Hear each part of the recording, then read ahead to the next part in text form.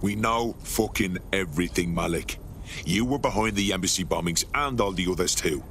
So let's hear you say it. The earlier bombings, what are you... Oh, God, I've been captured by morons. I didn't do those bombings. I tried to stop those bombings. I am a patriot, and they called me a crank. Even Emma. But that's when I knew that intelligence wasn't enough. To save the Empire, I would need power, and fast. You're a fucking liar. You knew about Zero Day before you approached us. I'm a spy. So yes, I knew a few details about the biggest terrorist attack in recent memory. Truth to tell, I really did think Zero Day was you.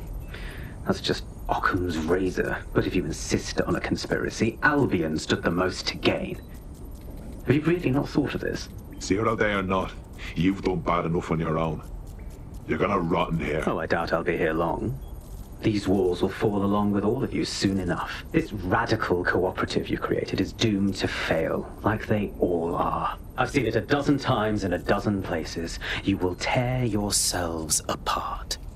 You won't even need 0 Day or Albion or whoever. A single unified ideology, a single strong leader.